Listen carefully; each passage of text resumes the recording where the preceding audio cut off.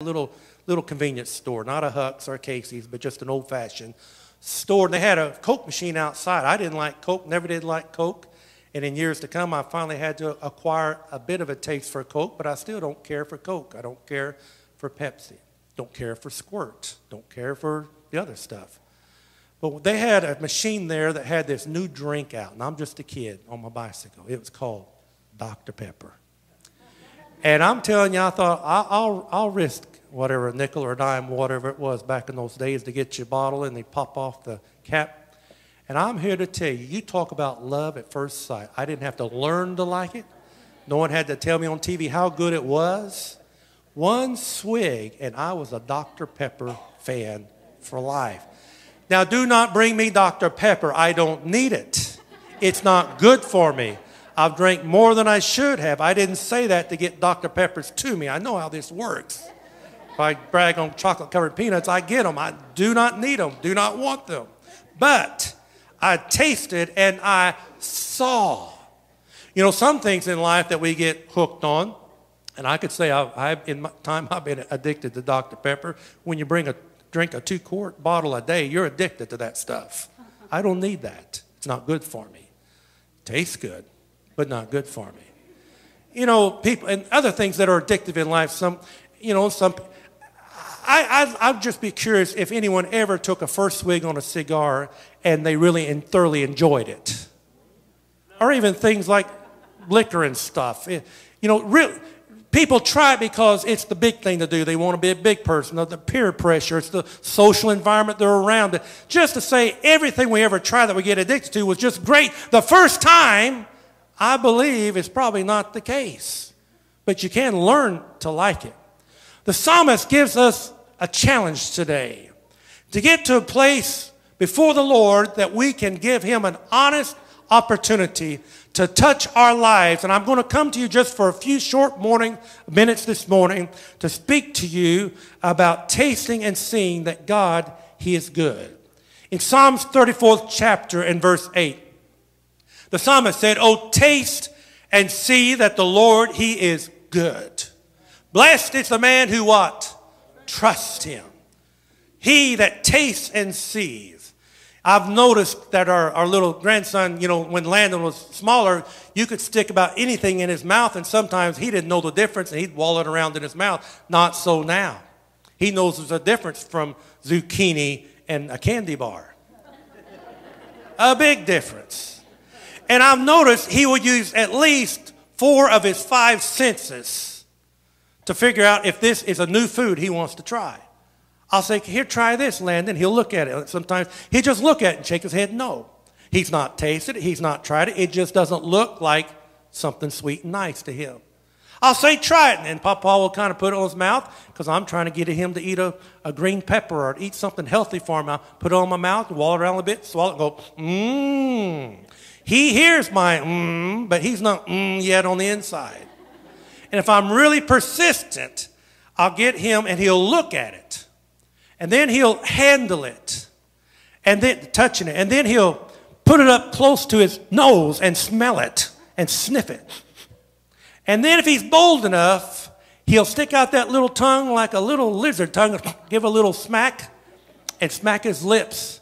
At that point, it's either in or it's done for. Tasting, testing, and seeing. And the psalmist said, if you could just get a good taste of God, you're going to find out how good can be. Before I can finish this message today, I must take a moment to back up a few verses in Psalms 34 to verse 4, one of my favorite passages in the Bible. And I must tell you this, you can never come to a place that you truly give God a good taste test until you've come to a place that you trust him. If you're trying to put one little toe deep into the pool and try to see if you like it or you don't like it, you're not getting in. Until you give God a good chance, that cannot happen in your life until you come to a place you will trust him. The psalmist said, "I sought the Lord, and he heard me and delivered me from all my what? My fears." Many of you know that I have said this many times, my first subject, my first topic, my first preaching message came from Psalms 34. It was birthed out of an experience that I had at a time when I had a serious eye injury. I was in St. Louis Hospital, and in 2 weeks, I was supposed to preach my first message behind the pulpit of the Benton Church of God. And I was in a terrible situation, in a lot of pain. I had 3 serious staph infections in my eye. My cornea had been eaten away. I'd already been told I needed a cornea transplant. That was only if they could save my eyeball. And I would go on to preach my first sermon from this 34:4 text in Psalms about the Lord deliver me from all my fears. I would preach that first message wearing sunglasses because of the condition of my eyes, not to be cute or not to be funny. And there are people in this house today that were there for that sermon. You know the old Amazing Grace song that says, I once was blind, but now I see. I did call on the name of the Lord in churches, and many churches, and this church prayed for a miracle touch of God to heal my eyes. But I came to a revelation place in God, and it went something like this. Before I could see the hand of God move on my behalf, I had to come to an honest place where I understood what unconditional love was from me to him. He's already offered that from heaven to us, to mankind. He sent his son, died on the cross for sins, that all that would believe on him shall be saved. But I come to you to tell you in that hospital bed, while I was in pain and suffering, and days were clicking by, and the devil is telling me, you'll never preach that first sermon. While I went through the ordeal of all that went with having a serious eye injury, me and God got serious. You see, the biggest issue at hand that day was not about whether I would see or not see. The biggest thing on the platter that day for me in my life was I going to preach? Was I going to pastor? Was I going to minister for the Lord Jesus Christ? That was the bigger battle on hand. And when I came to a place, and this scripture is what spoke into my heart, and what the Lord brought me revelation, and I finally prayed a sincere prayer like this. I said, Lord, if I'm seeing, I'm going to preach and pastor for you. And if I'm blind, I'm going to preach and I'm going to pastor for you. And he knew that I meant it. It was that unconditional love without strings and bargaining and deals with God. You know, an amazing thing happened. I preached that first sermon wearing sunglasses. But the reality is I never had surgery. I never had a cornea transplant. I never had medical procedures. But by the grace of God, he healed my eye, restored my old cornea, put it all back together again. That's why I shout today. I can't turn back on him. He's done too much for me. Once you come to that place that God can get the fear out of your life. Someone had said an acronym for fear is false evidence, appealing real. Well, there's times that's the case. The devil uses smoke and mirrors and deception, perceptions to make you think things that are not as they are. But I'm here to tell you, when I was in the St. Louis Hospital, that was not a perception about a bad eye. That was not a false fear about concerns about sight or blindness. They were as real could be. But I find out the Lord, he is good. The Lord, he is faithful. I find out when his hand is upon you and you put your trust in him, the enemy might have attacked through some circumstances of an accident to affect my eye and to cause me to doubt God. But when I came to a place that I said, you know what? I'm going to let my faith be bigger than my fears, and I'm going to put the side stuff on the side and focus on the main thing. Jesus, he is Lord. He is my master. He's the one that called me. He's the one that appointed me. He's the one that will use me. He's the one that will anoint me. He's the one that will equip me. He's the one that will make a way. Put your trust in him, and he will come on the scene every time. Thank you, Jesus. Amen. I visited someone in the hospital recently, and a precious man, and he was suffering. And we got to talk, and he said, you know, I'll be 80 years old here in a few days. As a matter of fact, he and I share the same birthday date in the month of February. I found that interesting. He said something to me. He said, you know, I wish I had teeth. He told me about his tooth problems. He said, I have to nibble and chew and cut all my food with my front teeth. and I don't have very many of them. I thought, boy, that sounds tough. He was like a prophet. You know what? I'd had surgery the next day on one side of my mouth, and I couldn't chew on that side of the mouth. And on the other side of the mouth, I developed a severe tooth problem, and I couldn't chew back there. You know what I found myself doing the last week or so? Nibbling and chewing and cutting with front teeth. You don't think I'm not more empathetic to him than I was when he told me about it? Now I'm living it for a few days. The Lord doesn't want us at a place where all we get is a little test and a little nibble. He wants us in a place with him in a relationship where we can take the whole gospel, the whole love, the whole relationship, the whole trip with him. Don't hold back on him. When you get a good taste of God, you'll see how good God is. Amen. Recently, I was up in the north in the neck of the woods where they had some signs that went something like this: don't feed the bears. I wasn't about to feed bears. I was afraid I might be lunch to start with already. I was in the woods with the bears. There's a sign that someone put up that says, do not feed your fears. Do not feed the doubts. Do not feed the unbelief. I want to add one more thing to that pauper theology. You cannot know God. You cannot trust God. You cannot live in faith without unbelief. If you cannot get rid of the guilt, as long as the devil has you feeling guilt in life, there's never going to be a connection with God at the level he intended it. You can go through church for a lifetime and maybe never hear the line that I just said. The devil wants to keep you under condemnation, feeling guilt. So you're always fighting the past. But when you come to a place when you recognize that red and that white of those flags we wave today represents the blood covers the black, and you come out white as snow, Jesus saves. He saves to the uttermost. He covers up your life with his righteousness. God the Father never again sees the past before. He cast it into the sea of forgetfulness. Now you experience acceptance of God. Now you can walk in the love of God. If you're carrying guilt in your life, now there's a difference between conviction and condemnation. Condemnation is of the devil. Condemnation of the work of the flesh and the mind. Now conviction is when God makes you feel a reality and guilty about the sin that needs dealt with. That's a good thing. That's never a bad thing. I'll tell you when it becomes bad. It's when you say no to conviction and you refuse to submit and you refuse to let God change you. You refuse to cover it in the blood. Then it turns into a worse thing. But I've come to tell you today, he that walks in faith, we have the promises from the word of God that says, and Jesus said many a time, do not fear. He said it to Joseph. He said it to Mary. He said it to the shepherds. He said it to Zechariah. He said it in the Old Testament. He said it in the end.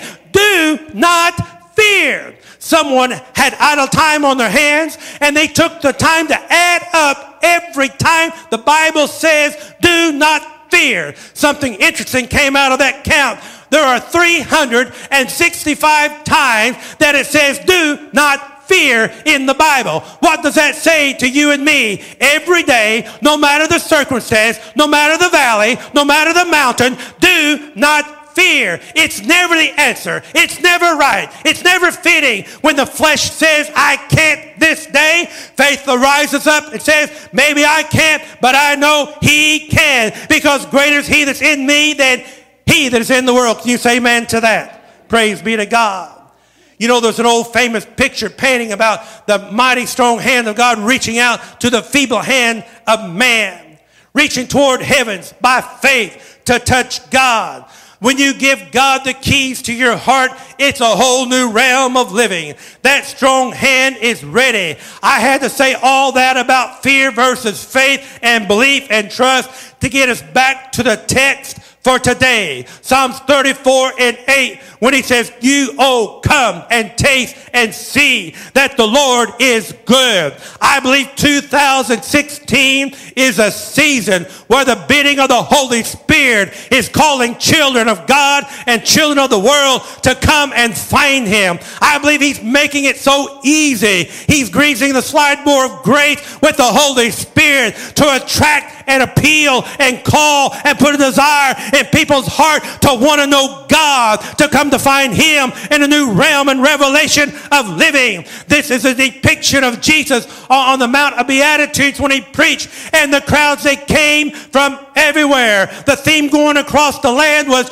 you need to come and see and hear and feel and experience what this man Jesus is bringing to us today. In the text when it said, oh, that's another way of saying come. You know, if you've discovered something good in life, or a good deal, or a good product, or something joyful, you want to tell others, oh, you need to come in. Oh, you need to try. You need to go over here. You need to look this up. Oh, means you better come and get it while the getting's good. You better get in tune what the Spirit is saying. Amen.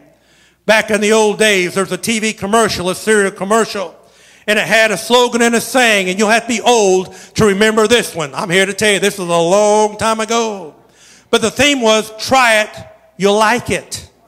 Try it. That's Mikey. If you remember Mikey, the little brother of the bunch, let Mikey try it. We'll see what he says about it. The Lord has needed some Mikeys like in this church today to try Him, test Him, taste Him, see that He's good, so others can look and see the smile on your face. Amen.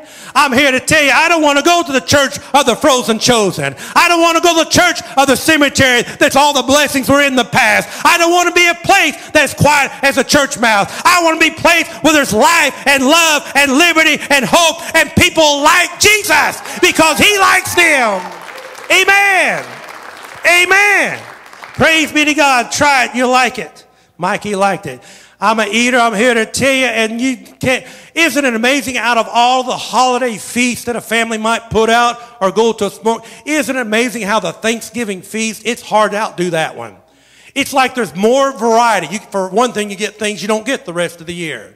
Sweet potatoes are made in a different way. They got different stuff. They got the turkey. But to have a selection that anything on that table that I enjoy, I can have my fill of. You know what I'm talking about. I've come to tell you what the psalmist said. At the Lord's table, friend, He has put out some soul food that's good for your soul. He's got a love fest that's waiting for you when you partake of His healing word. He brings you help. He brings you restoration. He brings you healing and hope. He'll bring salvation. He'll change your life. He'll make you healthy and whole. Amen. I have one word of warning. You know, testing and trying and tasting, saying, I like this, I like this. Just because you like something in life doesn't always mean it's good for you. Dr. Pepper being an example. We need to taste what God likes.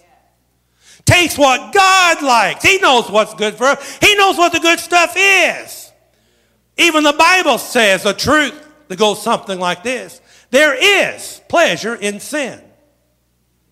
An undeniable truth. There is a measure, a certain kind of pleasure in sin, but it qualifies that statement by saying what? But for a season, and it will pass. There's an old preacher's story. If you've heard it, bear with me. A woman's in a tragic accident, passes away far too young in life, finds herself at the gate's doors. St. Peter meets her there. There's an exchange of greetings, and he says, well, we give you an opportunity. You can choose heaven or you can choose hell. She was quite taken back. She said, well, I didn't know it worked like that. And she's thinking in her mind, why wouldn't I choose anything but heaven? And before she can say much, he's got her on an elevator, taking her down, down, down, down, down. She finds up. She walks out of that elevator onto this beautiful, luscious green golf course. They put clubs in her hand. She'd never been a golfer, but she plays a perfect game of golf. Holes in one on every hole. They take her to the clubhouse, and it is the biggest mansion she's ever seen in her life. They put out a spread of food for her. You talk about a feast. She'd never tasted anything so wonderful in all of her born days. They have a big celebration on her behalf, and there's dancing and drinking and fun and merry, and it is a blast. She even says in her heart, this is the best time I've ever had in my life. The devil walks in the room, and she is shocked. She said, he's really not too bad looking. And he comes around, and he was funny. He made her laugh. She felt good about herself. And then she was really taken back when she found out how good a dancer he was. She had the time of her life. St. Peter comes and takes her back up, and puts her into heaven. He says, now we're going to leave you here for 24 hours. And she was frolicking on clouds and wispical great. It was just wonderful, peaceful, restful. She could play the harp. It was so nice. And after the end of that stay, then St. Peter says, well, what is your choice? And she said, you know what? I'm shocked. I'm going to say this. But I had such a great time in hell. I guess I'll choose hell. Down she goes. The elevator opens up, and all of a sudden, the first thing her nose detects, a foul stench. And she looks through the dust and the smoke, and she sees death all around. She hears the shrieks of cries. Her skin begins to crawl, and it goes from bad to worse. Then the devil comes out. And she said, how come it's so different? He said, before we were just recruiting you. Now you're on staff here. And we can't laugh too good at that because it says too much truth.